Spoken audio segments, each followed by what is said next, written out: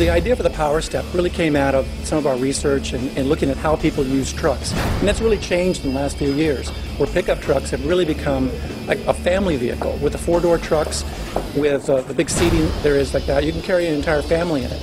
So what's also happening is these trucks ride pretty high. The entry into these trucks is quite tall, and the seat heights as well.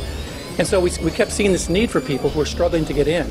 And the factory running boards and the other type of tube steps that fixed to the trucks really haven't solved the ergonomic problem that we identified, that the steps are too high and too close to the vehicle to really be of much use.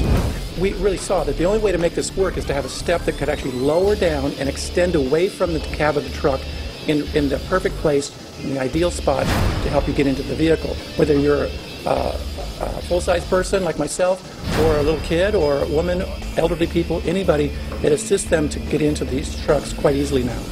Well, the way it works is it's automatic. So each time you open the door, it automatically deploys.